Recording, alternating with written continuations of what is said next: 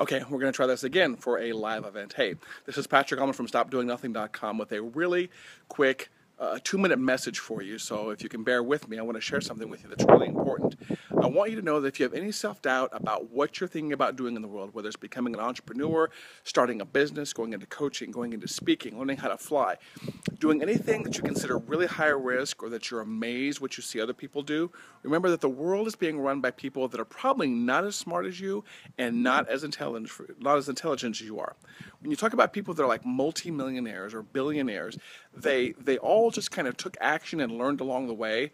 No one waited for a certain time to jump off that ledge and make that leap to do something amazing with their lives. They all sometimes had subpar intelligence, subpar smarts, but more often than not, the people like you that are part of StopDoingNothing.com or that are constantly in the area of self-improvement, you have more smarts and more wisdom. You just have a little bit of courage issues. So remember this, if you're a little bit afraid about jumping off of the ledge of doing something amazing, you are probably more smart and more intelligent than most people out there. Remember that. Most people don't have what you have. And so if you are going to jump into any venture, you're probably going to be a lot more well off than most people.